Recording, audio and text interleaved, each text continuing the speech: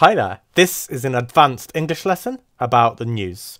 This week's lesson, we're going to look at this guy here, Jair Bolsonaro, a politician from Brazil. Let's see what happened to him, and let's learn some new English as we do so.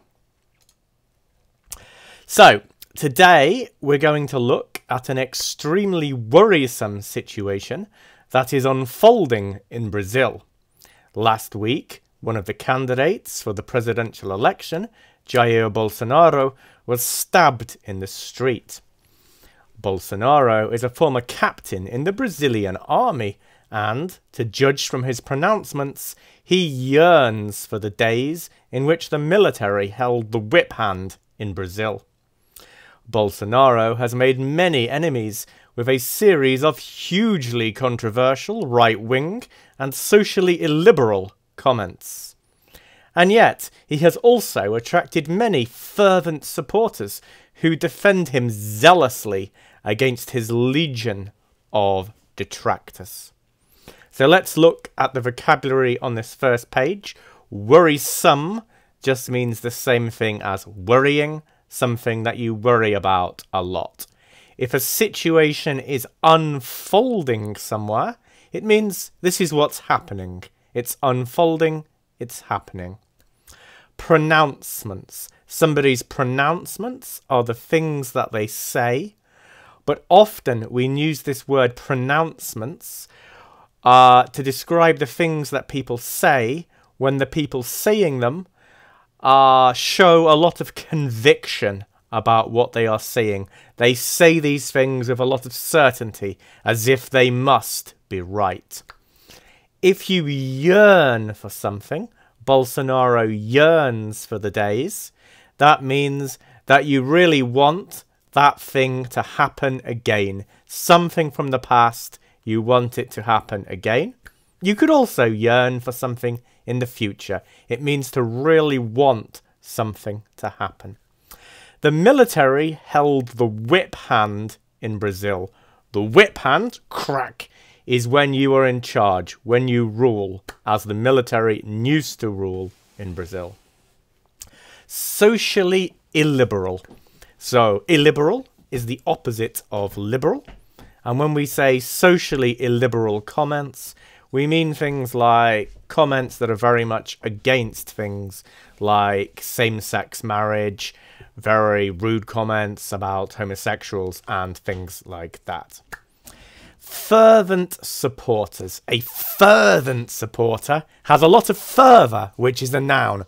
They are very enthusiastic about their candidate. If you defend somebody zealously, then you do it with a lot of force, with a lot of determination. You defend them in a really strong way. A legion of detractors. Your detractors are those people who say critical things about you. If there are a legion of detractors, that simply means there are loads of them. So, polling shows that Bolsonaro would be in the lead in the presidential race should the former Brazilian president Lula Inácio da Silva be excluded from running on the grounds of previous convictions relating to corruption. Indeed, corruption lies at the heart of Bolsonaro's appeal, as he is projecting himself as the anti-corruption candidate. All this has shades of Donald Trump's campaign pledge to drain the swamp in the US elections. The other key plank of Bolsonaro's appeal is a pledge to get tough on crime. According to the UN, there are more total murders in Brazil than in any other country in the world, and many Brazilians are fed up with the violence that is endemic in parts of Brazil, such as in Rio de Janeiro. So, on the grounds of previous convictions means because of previous convictions.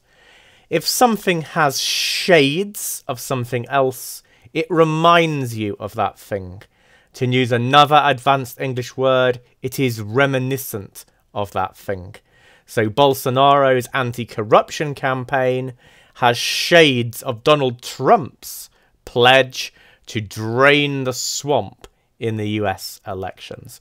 A pledge is a promise, especially one made by a politician in the course of an electoral campaign. A key plank. This is an important collocation in English, which means a very important part of something is a key plank. Fed up, a phrasal verb, very important. If you are fed up with something, you have had enough of it. You are sick of it. You want this thing to end or stop. Endemic. If something is endemic, then it is very widespread. Very widespread. So in this case, the violence is very widespread.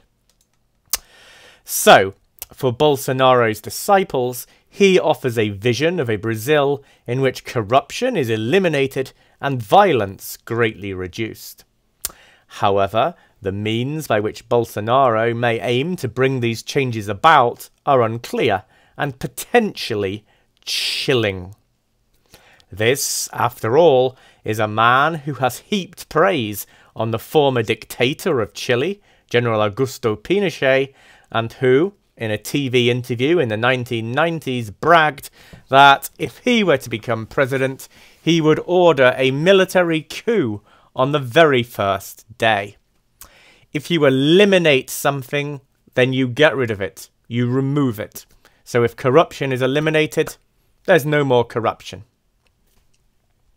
To bring changes about simply means to make changes happen. If something is potentially chilling, then that means it's potentially really scary. It's a really bad thing. To heap praise is a collocation. In English, a verb-noun collocation, which means to give somebody a lot of praise. But we use this as a collocation to heap praise. A military coup, another collocation, when the military takes over control of a country such that democracy ends. Also here, we should look at the meaning of the verb to brag. If you brag, it means the same thing as to boast. It's to make a statement in which you try to make yourself look great, in which you try to impress others. So, I hope you've enjoyed this lesson. If you did, then please subscribe to the channel for more lessons like this. Please like the video, please share the video, and finally, please comment on the video. What do you think? Do you believe that a military government is a good solution to dealing with crime in society? If you're a Brazilian viewer, would you be worried about the future of your country if Bolsonaro gets into power? Leave comments below and let me know. Thank you, and see you next time.